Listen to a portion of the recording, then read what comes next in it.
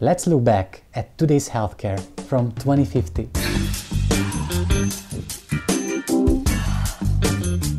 This is Bertalan Meskó, and you're watching the channel of the Medical Futurist.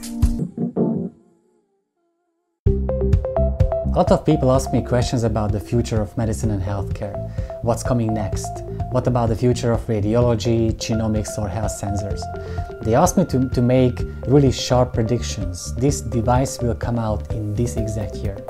But instead of this, let's do something else now. Let's look back from 2050 and see what today's healthcare included, what barbaric elements played an important role in today's healthcare in the years 2010s. Let's see some of these.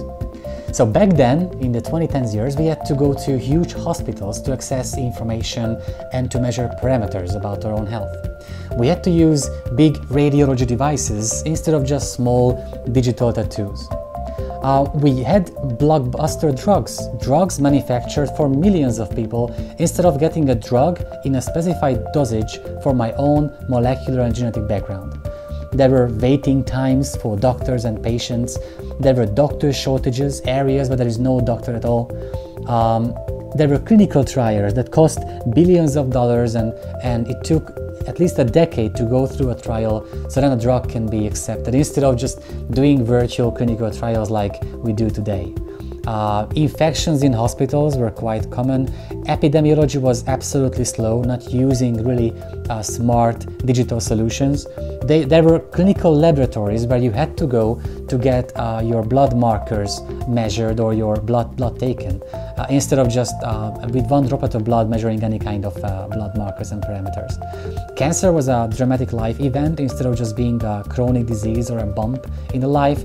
We had paper medical records back then. We had ambulance cars, not drones like today, that can deliver the right equipment to the right people in seconds.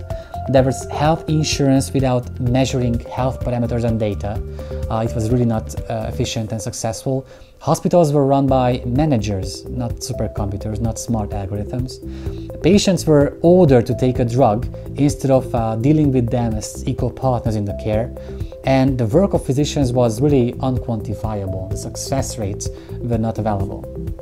And these are just a few examples. We need to be really brave now when imagining the future, and we work hard to fulfill these goals. We need to make sure that the future of healthcare is based on the human touch, is based on the partnership between patients and their caregivers, and is based on technology that can give us the absolute best success rates, the best treatments, and still the best care when it comes to people.